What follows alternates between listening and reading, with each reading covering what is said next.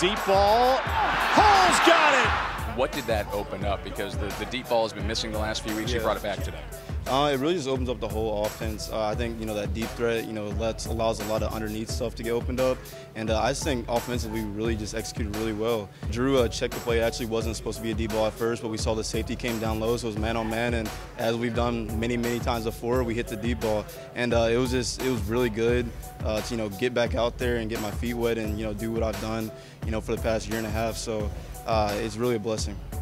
You then go underneath for the touchdown. That's the two different sides of your game. And what does that do to a defense whenever you're able to attack them in both ways? Yeah, a lot of guys favor the fade because they see it a lot. So that slant was wide open. And I think Drew delivered a really good ball. We had good blocking. So I couldn't do it without Drew. I couldn't do it without my guys, without my family. And man, I'm just so happy to get back out on the field and play this game. It's fun, man.